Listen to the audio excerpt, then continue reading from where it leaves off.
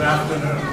That's good. Let's try it one more time. Good afternoon. Good afternoon. All right. Make sure you're all here, all accounted for. We appreciate very much your coming out today. This is a very special occasion for us in the Wright College of Education. We are so privileged to have our association with Eric Carle, and as you can see from the brochures that hopefully you've received, the display is up on the 3rd and 4th floors. Certainly encourage you to visit those floors. All the rooms will be open so that you do not want to miss brown bear, big brown bear, and the caterpillar, and the sloth, the spider. Okay. I have to tell you a little story about that spider. When you see it, you'll understand this. There was a class going on in the room where the spider is. It's a big spider. And the faculty member who was teaching the class noticed that one lady was really very uncomfortable. She seemed to be uncomfortable because she kept changing her position in the room. And finally said, "Is there a problem?" And she said, "I have a spider phobia." And so the only solution we could come up with is when that class met, we put a drape over the spider.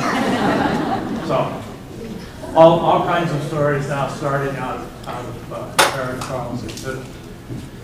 This is a collaborative effort with the Appalachian Summer Festival. We are delighted to be partners with them in bringing this to you.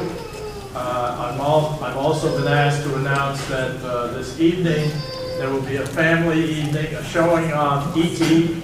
in the Schaefer Auditorium on a big screen. It is available to families and free popcorn. So if you're looking for a possible entertainment site this evening, suggest that you go to the Schaefer Center, which just opened last night, as a matter of fact, and is a beautiful facility. It's been fully renovated, and we're very proud of that renovation. It makes a wonderful concert space and space for other events. The room that you're in here is called the Gathering Hall. This is a new building, obviously, for the College of Education. We've been in here about 2 years, and we have had events in this room. We also have classes in these rooms. We have these magical dividers that come down that separate and allow us to have separate classes or separate meetings, and we have this kind of technology as well. So we are delighted to be in here. The students are delighted, the faculty are delighted, the staff is delighted, and boy, that is. All right. Again, I mentioned the exhibit upstairs, and we're very proud of that. The story of that is very simply that it's one of those serendipitous things that happens every now and then, where somebody knew somebody who knew somebody who knew Eric Carle. And through that chain of communication, we came to have a dialogue with Eric, and he gave his permission for us to reproduce those illustrations. And so we're very proud of that. And as far as we know, this is the only display of his work in a public university on a permanent basis. And so we're very proud of that as well. Okay? The program today will be structured in the following way. Eric will spend some time talking about his work, and then he and I will have a bit of an interchange of questions and answers, and then we will save some time for questions from the audience. There is one kind of request that we make, and that is that when you raise your hand or stand up to ask a question, that it be just one question with not multiple parts. Okay? Just one, no multiple parts, or no follow-up questions. Okay? That's just to be fair to everybody in the audience. There will be a book signing after the program. Again, a couple of conditions there. Eric has requested that he not be asked to do personalized messages on the books, because that again takes considerable time, and we limit you to no more than 3 items. All right. Again, this is an attempt to be as fair as possible to everyone. All right. I think those are all the announcements that I have. Denise, did I leave anything out? You're fine. Okay. Good. I have one problem today that I'll just share with you. It's a personal problem. and that is that I am the victim of what is called creative refraction. No reaction. Okay. I'll bet it's happened to you. Essentially, I had to have my glasses changed, and the optician got a bit creative apparently with the prescription, and so I am having, quite honestly, a little difficulty reading text. So bear with me. If I stumble a little bit, I'm going to trace it back to my creative refraction, and that takes me off the hook. Okay? But a little bit about Eric Carle. Eric Carle is acclaimed and beloved as a creator of brilliantly illustrated and innovatively designed picture books for very young children. His best-known work, The Very Hungry Caterpillar, has eaten its way into the hearts of literally millions of children all over the world, and has been translated into more than 50 languages and sold over 33 million copies. Since The Caterpillar was published in 1969, Eric Carle has illustrated more than 70 books, many bestsellers, most of which he also wrote, and more than 110 million copies of his books have been sold around the world. Eric Carle's art is distinctive and instantly recognizable. His artwork is created in collage technique using hand-painted papers, which he cuts in layers to form bright and cheerful images. The secret of the Carle's books' appeal lies in his intuitive understanding of and respect for children, who sense in him instinctively someone who shares their most cherished thoughts and emotions. Eric says, and I quote, "I believe the passage from home to school is the second biggest trauma of childhood. The first is, of course, being born. Indeed, in both cases, we leave a place of warmth and protection for one that is unknown. The unknown often brings fear with it. In my books, I try to communicate this fear to replace it with a positive message. And I believe that children are naturally creative and eager to learn.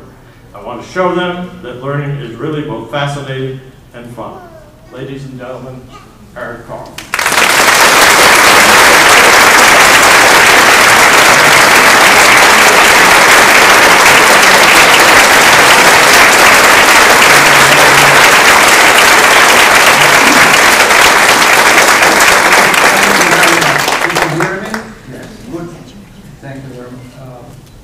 Charles, thank you for the introduction, very kind, and thank you for all coming, and I'll try to do my very best.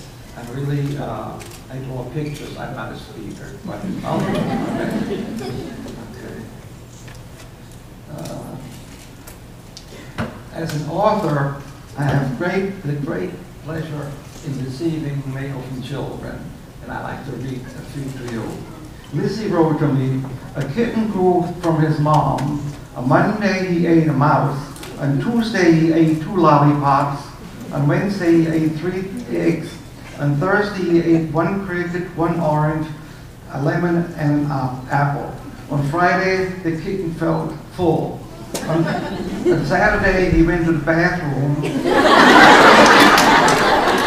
and felt much better."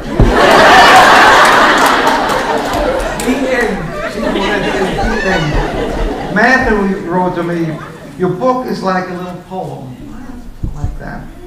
Jesse wrote, I like how you show feelings with color." Gabriel wrote to me, "Do you have a job?"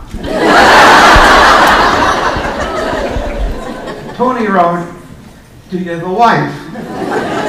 "How old is your wife?" "Do you have a girlfriend?" Marilyn wrote, "I'm glad that God made you.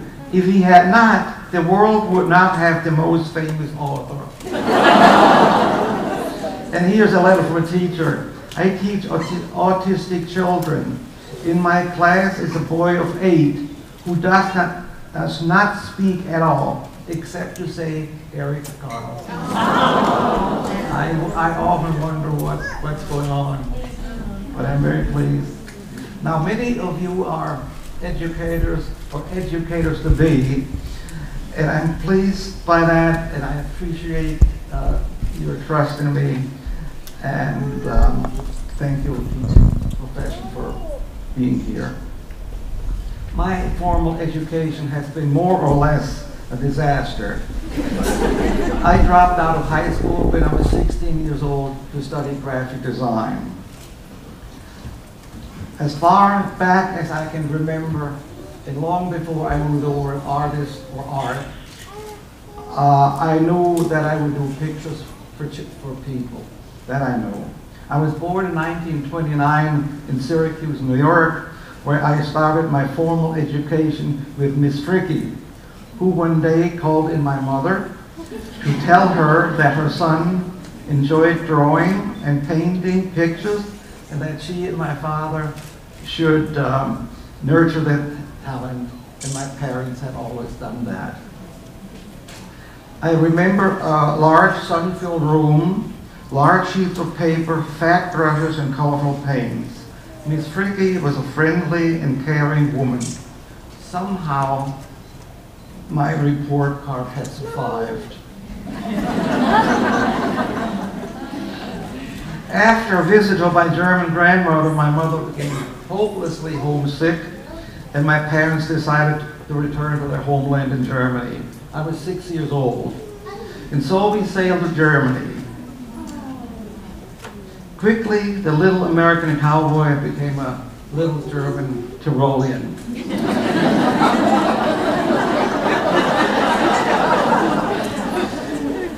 For weeks, I asked my parents, when are we going home again? When I realized that we would not return, I decided to become a bridge builder.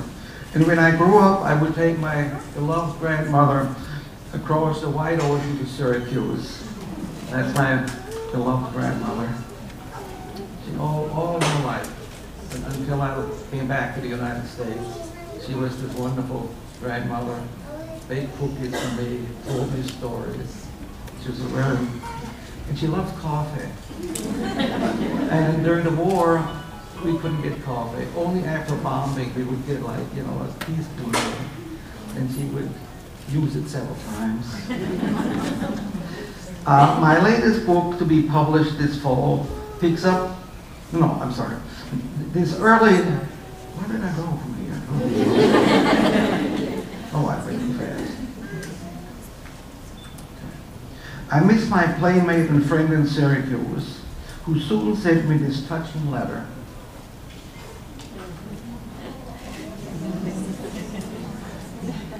This early and deeply friendship is reflected in Do You Want to Be My Friend? Which happens to be my favorite book. I'm very often asked which is my favorite of mine. This is it.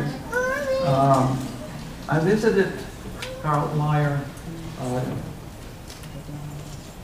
He was 6, I was 6, I left Germany.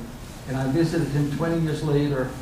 And I knocked at his door unannounced, and I said, who am I? He said, why, you're Eric. My latest book, to be published this fall, picks up the same theme, and is simply called Friends. It's based on a photograph when I and obviously the little girl there, we were 3 years old, and I often wonder whatever happened to her. My speech today will wander between Germany and the US, but stay with me. Within a week at my new school in Germany, my new teacher, a small and angry man, introduced me to the traditional thin and painful bamboo switch, 3 on each hand. For the next 10 years, I hated and feared school. Sometimes I think that the two extreme approaches, 2 first grades, 2 languages, 2 cultures, 2 educational philosophies, did indeed make somewhat of an educational expert out of me. Perhaps in my books, I attempt to sort out these early impressions. I miss the funny papers that my father read to me on Sunday mornings in Syracuse.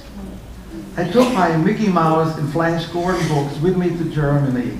I especially like the beautiful women that Flash Gordon forever rescued. I couldn't get enough of them. 6 years old. In Germany, I began to read and love the classic Max and Moritz. Two Lausbuben, rascals, terrorized everyone in the small town. Teacher, uncle, widow, tailor, everyone. It was published more than 100 years ago, but it is still a bestseller. Max and Moritz, after many bad deeds, were caught hiding in the barn behind the sacks of wheat, which, for no good reason, they had cut open. Here the farmer delivers them to the mill, where they are ground up and fed to the ducks. Another German perennial children's bookseller is the Struwwelpeter. This was written by a doctor for a Christmas gift for his children. And here are two examples. The girl is told not to play matches, but she does anyway. And when her mother got home, that's what she found of her daughter. A boy sucks his thumb, and this is what happened to him.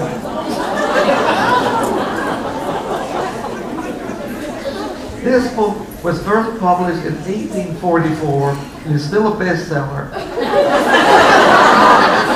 selling over 100 million copies, and incidentally, Mark Twain translated it into English.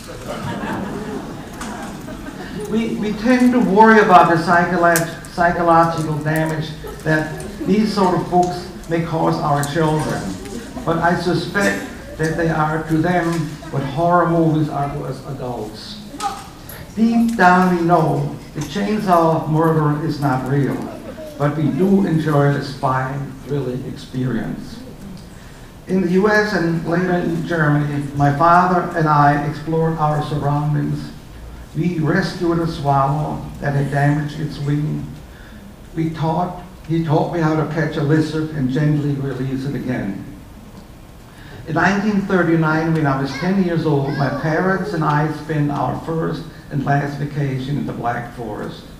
Shortly afterwards, World War broke out, and my father was drafted into the Wehrmacht. I was 18 years old when he returned from a prisoner of war camp in Russia, weighing about 85, 90, or 90 pounds. I was in art school, interested in art and girls, and we never re-established our old bond. Years later, I served in the US Army. So it goes, to quote Kurt Vonnegut. By the way, the handsome one is my father. And I'm a goofy one, clearly. As an 11-year-old boy, I spent my summer vacations at a small farm, and which made a deep impression on me. In the stable were these were very poor farmers, like the Middle Ages. These people had 3 cows and a few pigs, and I learned to milk the cow. Chickens scratched on a dung heap, and in the garden I observed the bees.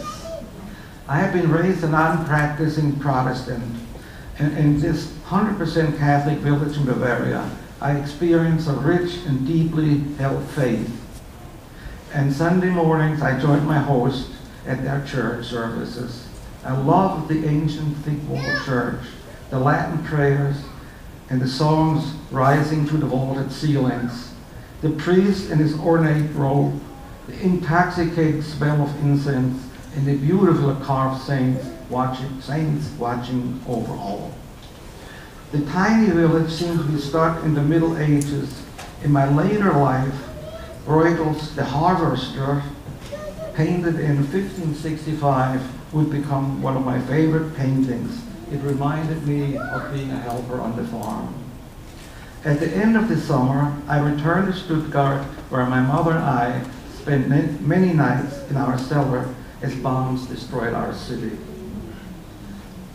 Halfway through the war, we school children and our teachers were evacuated from the bombs to a small town near the Swiss border and assigned to local families. I had the great luck to be assigned to a family whose name is Gute Kunst, which means good art. They were very good to me, and I'm still in touch with their family.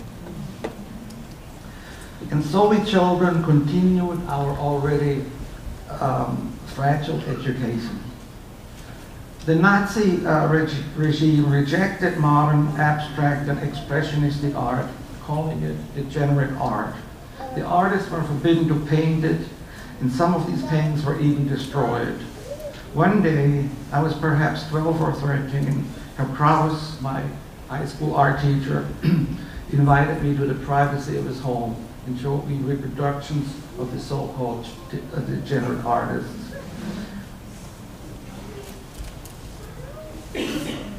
Franz Marc, remember some of the and Kirchner, expressionists. He told me I'm instructor to teach my pupils realistic and naturalistic art, but I like your loose style. Look at the looseness of the work of these artists, he said.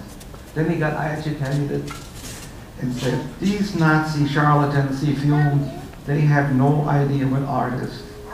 I had never seen such work before, and I was shocked by the strange art, and I was shocked by Herr Krause's open contempt for the Nazis. But somehow this moment never left me. After the war was over, I asked Herr Krause, what professions are open to me, a boy who hates and fears school? And he recommended that I study with Professor Schneidler at the Academy of Applied Arts. Applied arts really means the things we use during the day. You know, it's not high art. Applied arts is advertising, it's lettering, it's designing things. I had just turned 16 and left high school to become a devoted student of my new master. Finally, here I began to breathe again. Whether it is type design, posters, these are not mine, wallpaper, postage stamps, houseware, textiles, calligraphy, book jackets, that happens to be mine. But just to name a few, somebody has to design these, and Schneidler insisted that this was done with great care and a sense of responsibility and integrity. All visual pollution had to be avoided. There is so much visual pollution in our life today. I'm a graphic designer still. When we go to a restaurant, the first thing I do, I redesign the menu. As we drive down the highway, I redesign the posters on the left and right. I mean, here are these enormous highway posters, and you go at 70 miles an hour, and it's a pale background with little gray lettering on it. You know, I forget exactly, I would say you have maybe 20 seconds, 10 seconds. You're supposed to read all that? and that's aside from the aesthetics. So that's one of my beefs.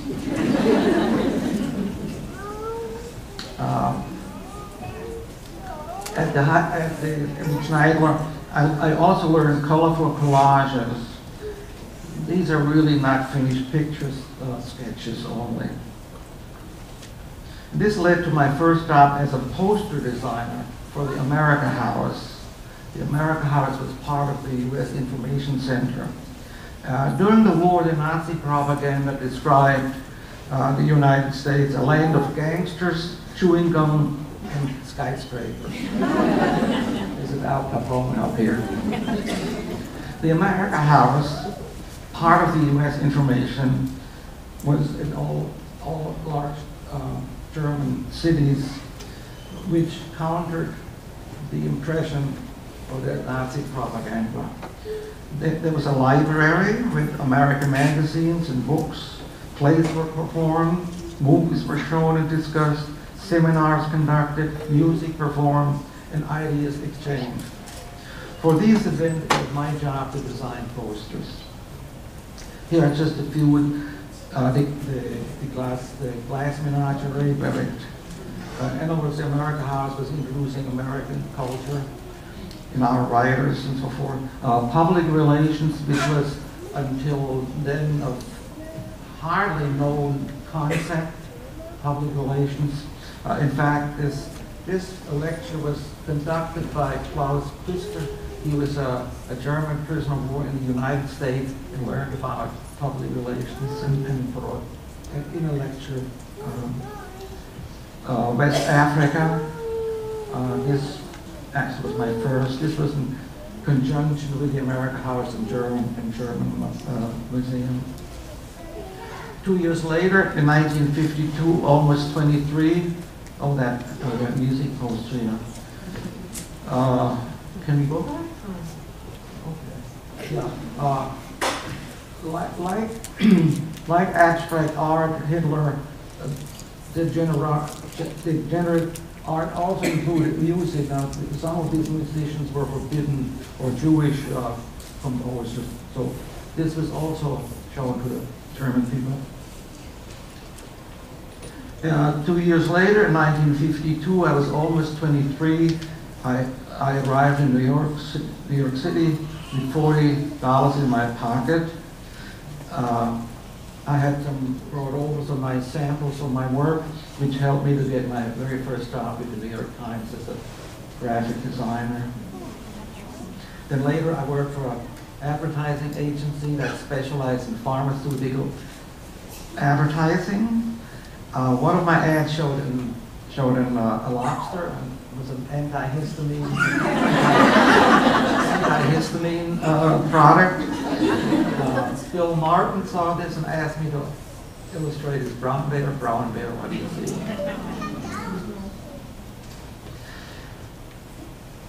Soon I asked myself, what if I were an author as well? And I worked on ideas and stored them in a cardboard box. Eventually, I quit my job in order to freelance. A small publisher commissioned me to illustrate in black and white, which is an American historical cookbook. It was lots of fun. As it turned out, the editor, Anne Benedus, was also the children's book editor, and I told her about my idea of the cardboard box, which led to my own first book, 1, 2, 3 to the Zoo. Since I was not sure of commas and periods and things like that and grammar, I made it a wordless book. But Anne reassured me. She said, I'm not interested in commas and periods and grammar. I'm interested in ideas. How encouraging. And I've worked with Anne ever since, all these years. Even if I work with different publishers, she's always my editor. Someone said, are you in love with her? And I said, yes. Through books, we are in love with each other. I'm very lucky, very, very lucky.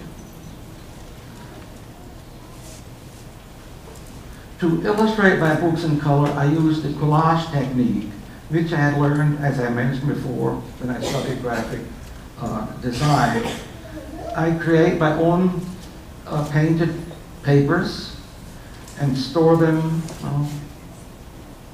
Go on. These are a few samples. I have hundreds of these.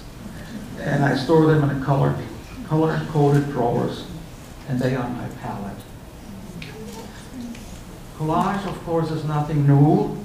Fine artists like Picasso and Matisse are doing collages, but also picture book artists like Leo Leone and Ezra Jack Keats, Snowy Day here, do their artwork also in collages.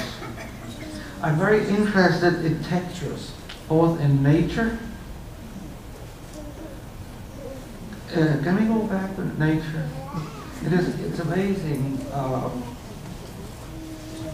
I, for instance, photograph parking lots, the lines and things, what's going on. In nature, years ago, I had a Japanese publisher, had me interviewed for 3 days with a group of reporters and whatever. And I made, when you can do that too with your shoulder, you cut out a little, you take you know, piece of paper and you cut out a square, and then you look at things, pebbles, and the sky, and grass, and concrete, and it's amazing when you separate it from, when you separate something from its environment. And the children loved it so much. I took them to a museum. I took them to a museum. I'm going to get to that later.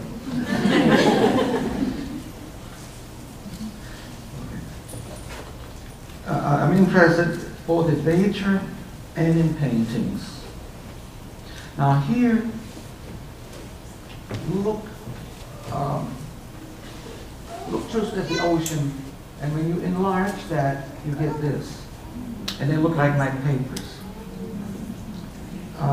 The next one is a Renoir. Between his face and her face, you see her hat a little bit there, the wrong thing, are these brush strokes. And a Van Gogh, you look underneath the sun, and it's just separated, blown up, and it's an abstract painting. Those kind of things really turn me on. One day, I playfully punched holes in the stack of paper, and looking at the holes, a bookworm came to my mind. Now, what did that lead to? The bookworm became a green worm, but my good editor, Ed, wasn't so happy with the green worm. And she said, how about caterpillar? And I said, butterfly. I have been fortunate, and so my wife and I decided that it was time to give back.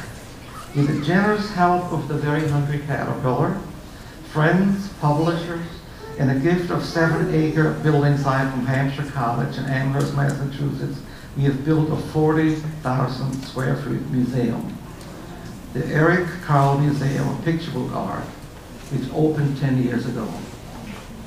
In its 3 galleries, the work of picture book artists from all over the world is shown. There's an auditorium, an art studio for adults and children, a reading library, and a bookshop.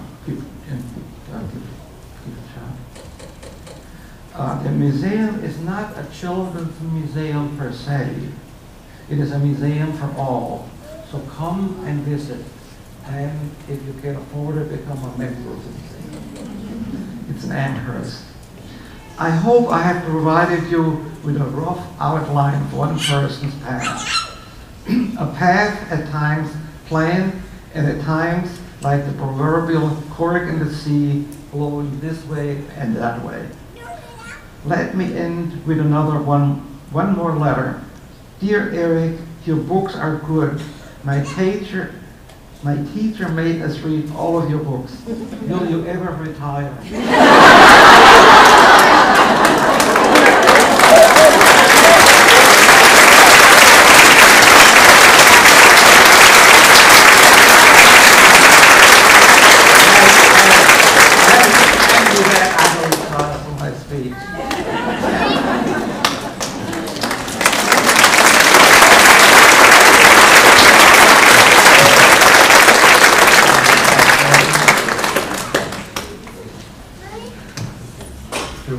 Try sitting, and I don't know about the sight lines, but give you a little relief from standing.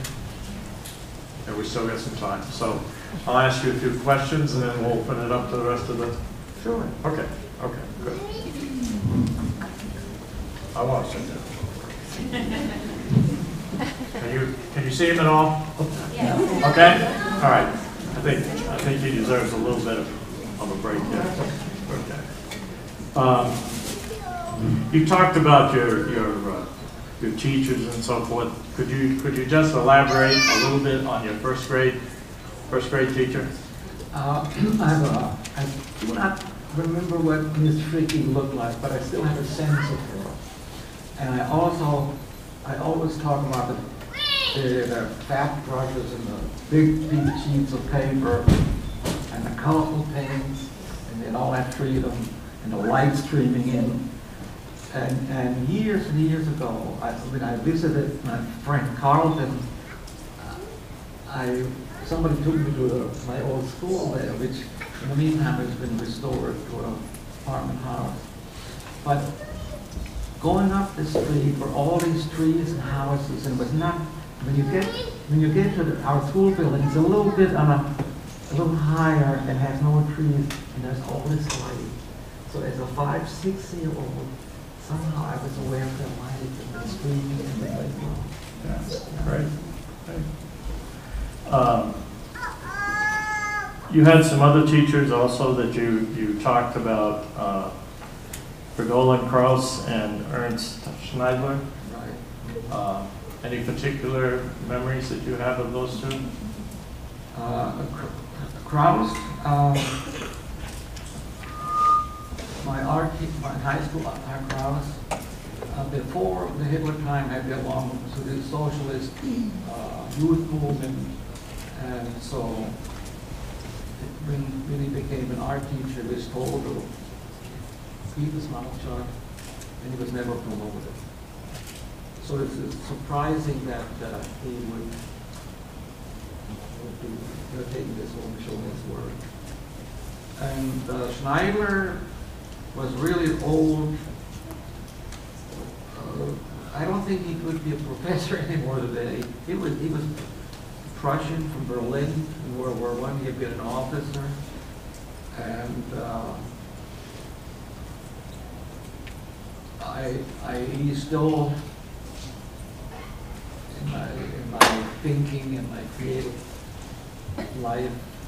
In fact, even today I say, what would the Schneider say what I'm doing?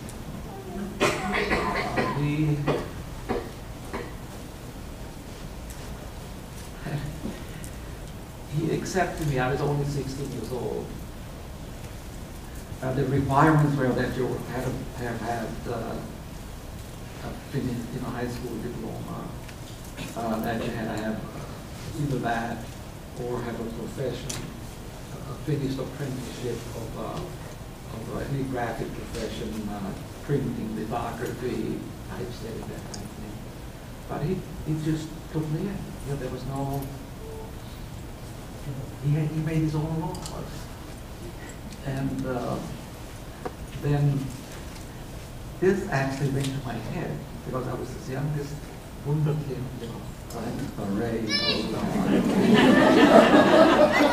So after a year he called me and he says, "You're the least talented student I've had in 40 years. You're fired." I went home to my mother, my father was away. And she says, "Oh, that old man, you just go back and tell him if you spend a year with him, you're not going to waste that year."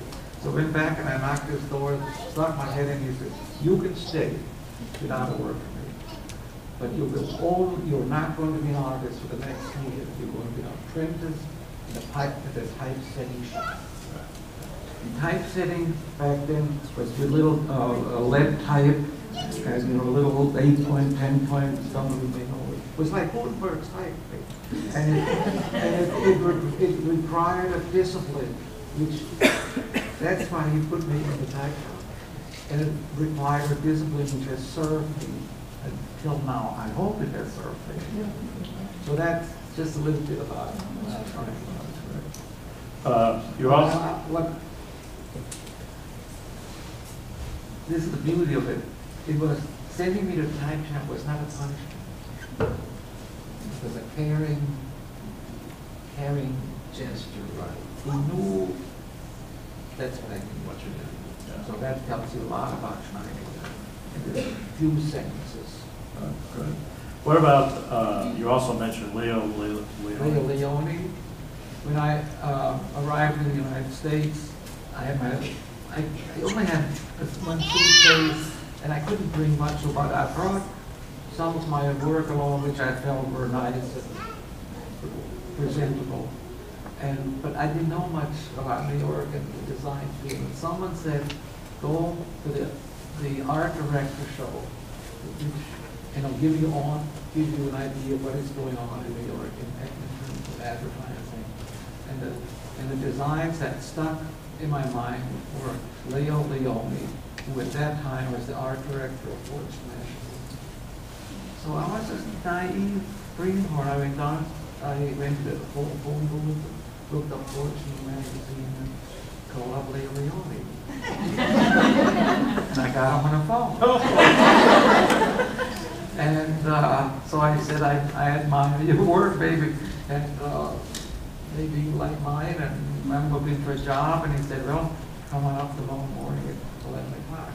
Then I'm in there, and he was in the top, one of the top floors of Rockefeller Center. He had a staff of people, and African art on the wall and Persian rocks, and it was a sheer coincidence that he picked up the phone. I would have never had anybody else ever. Well, I don't want to make a long story, but he called up his friend over at the New York Times, the promotion department, and Leone said, well, Leone said he could possibly hire me for his private studio, but he said the trouble is you'll be all by yourself, and you need to learn English and so forth. You need people. So he called up his friend over at the New York Times, and Leone said, how much would you like to earn? And I think my father lived in the United States. He was making $40 a week during the Depression. And he always said, that's a lot of money. So I said, $40 a week. He said, no, I would give you at least $100. I said, no, you can't do it every day. Yes, I can. So anyway, the New York Times people called me up, and this Leone, I called him up. He says, before you go, come in. So I went in, and he said, okay, if they want to hire you, you say, and they ask you how much you want to earn, you say $100 a week. He says, I'll never talk to you again if you don't. So anyway, they hired me, and they said, how much would you like to earn? I whispered, $100 a week. And my future boss said, 85? Yes, yes!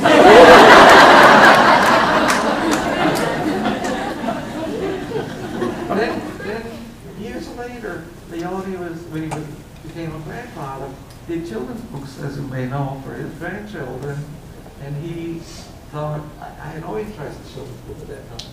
He thought I should do children's book too. He set up an appointment with his editor from me. And he said, nice work, don't call us, we call you.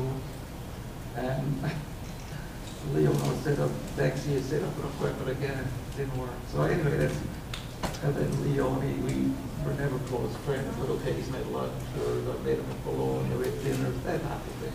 And he as a person, and his work is a hero to me. Some people are curious, I imagine, about how many of your books are about what some people would call bugs. Could you comment on that? Yeah. Well, that has to do with my father. My father took me for walks in nature, both in the United States and in Germany. And we would lift rocks and peel bark and look for little bugs and things. And he would explain the lifestyle of a bee or an ant or something. So we with all the small animals, because in Germany they don't have elephants, so we look at little things. Yeah. Okay, but what about working on somebody else's book, providing the illustrations, versus you're writing your own book and providing the illustrations? Yeah. With Bill Martin, we meshed well. Bill Martin was an interesting man. He couldn't read until he was 20 or something. I mean, he faked that he knew a little bit. And then one teacher says, Bill, you cannot read. And Bill says, you're right, I cannot read. And that man taught him, a teacher, taught him writing, reading through rhythm. And the brown bear, brown bear, what do you see? I see a red bird. It's the heartbeat. That's how he learned to read. And 4 years later, he did a doctorate in education. And he was a godsend to me. I mean, I only met wonderful people. Even my wife here.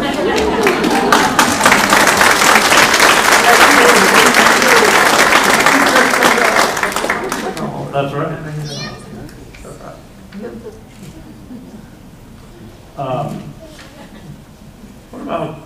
What about you mentioned the tissue papers and the creation of those tissue papers. Could you talk to us a little bit more about the kind of process that results in, for example, the gorilla that's sitting in my conference room? Okay. Yeah. Well, at Ridge Sniper we did collages, and we painted our own papers. And we had a method. We had just regular, let's say, stationery size papers. And you take a pot of green paint here and a pot of red paint here. And then you paint the first sheet in green, the second sheet you put a drop of red in, and so forth, and so forth. So theoretically you wind up only theoretically you wind up with few red. And we did this with all kinds of colors.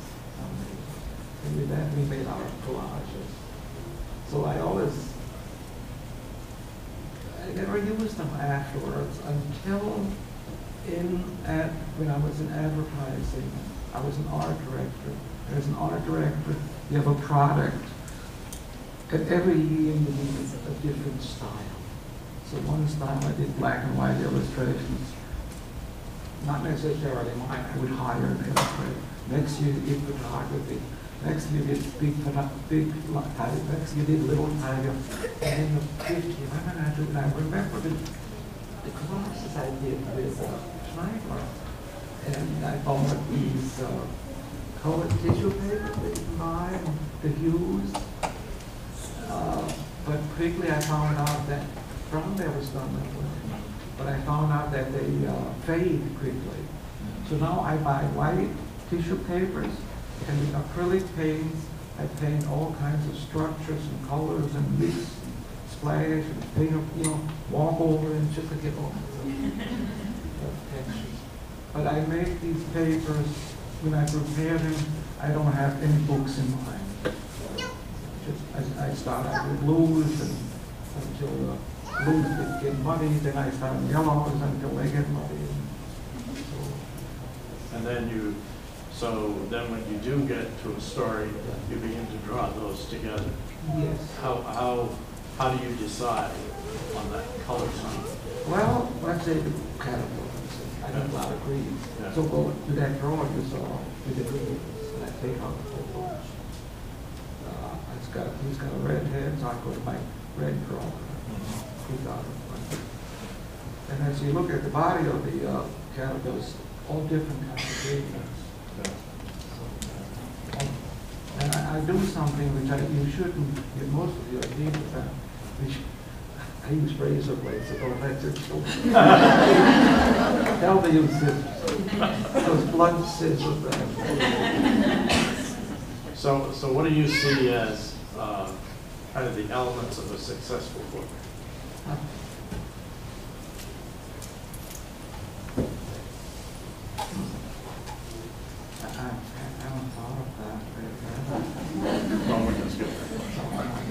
Oh, let's see what you pick. Brown bear, for instance.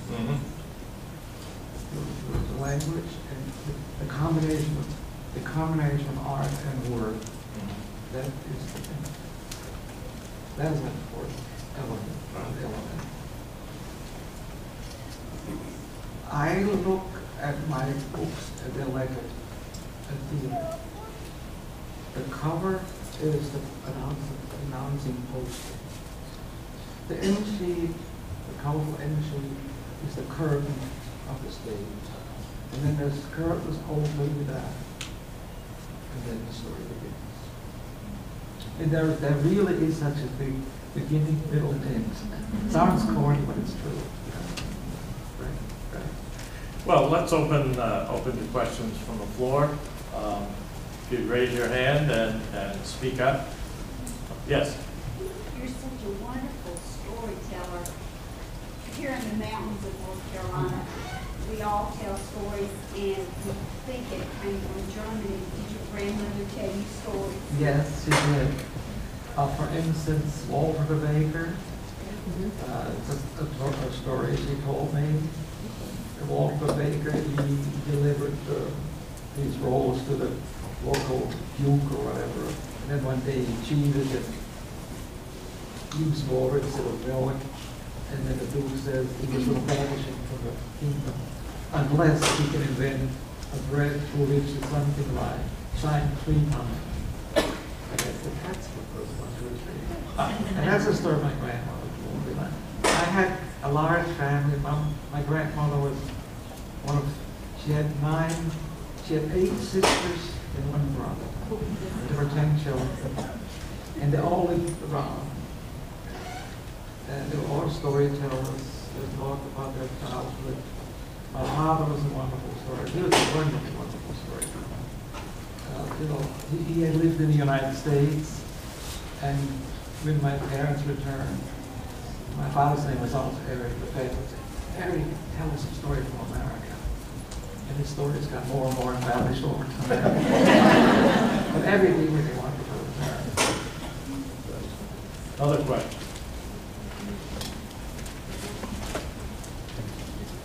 What is your favorite color? What is my favorite color? There are 2 parts. All colors are beautiful. But I get this question a lot from children, so I had to make up my mind. And I notice children always put a yellow sun in the upper corner, the left corner, the right corner. So officially, yellow is my favorite color. But it was a little pressured by the children. Other questions? Yes. How do you know when an illustration is finished? Then you know. But sometimes I don't know. For instance,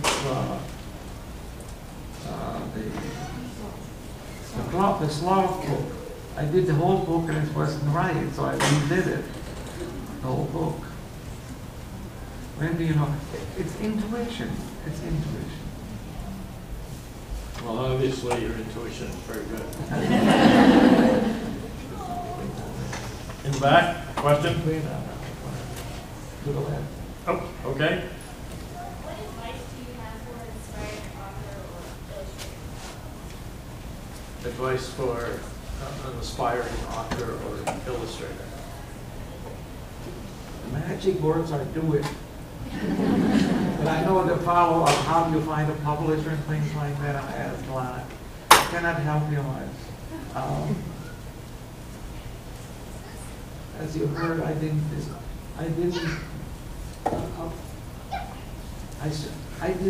try to write an illustrator. I slithered into it by Phil Martin seeing my illustration and my Aunt Benedict's giving me a job to illustrate a book.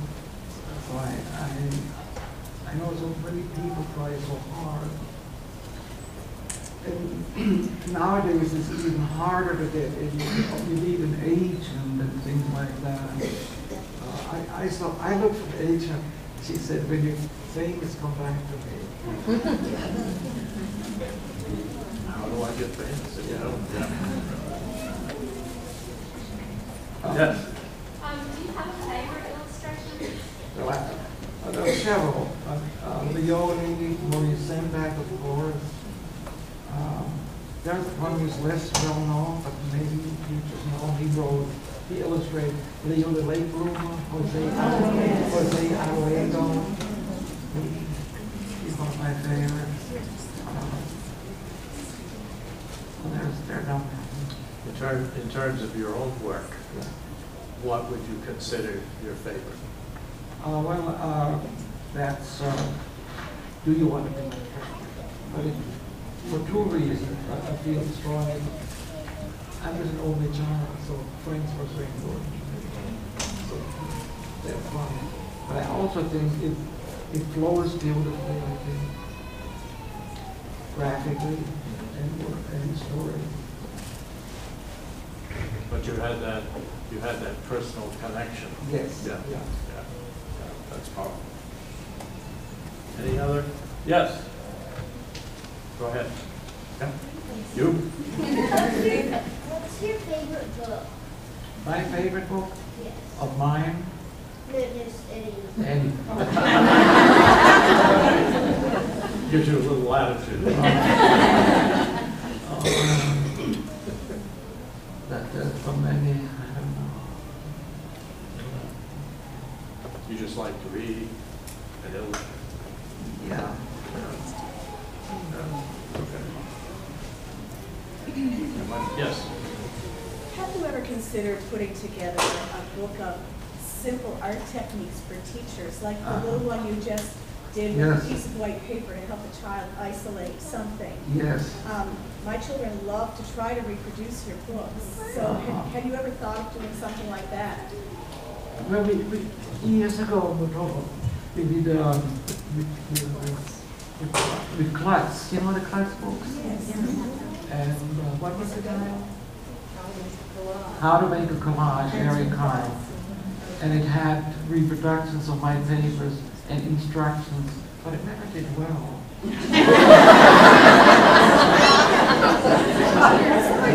Well, that's the end of the story, how to do Eric Carle work. There's a moral there.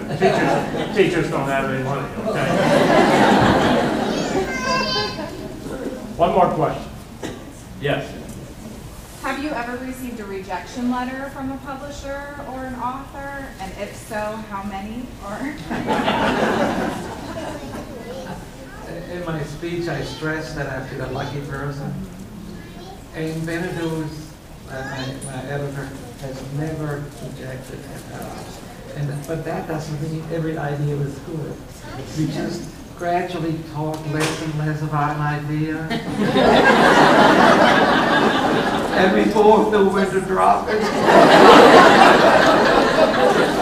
So, I mean, there's so many, you know, of authors and stuff, they proudly wallpaper their bathroom with rejection slips. I didn't have that opportunity. I was very fortunate. But not every idea I had is good.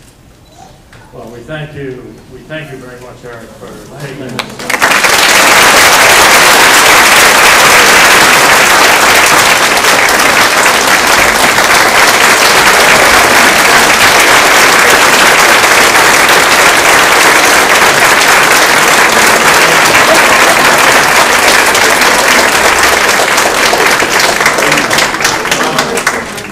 We will be moving out into the rotunda. We'll be out there in give us about 10 minutes so that Eric has a little break time, and we'll have the book signing out there, and there's also refreshments out there.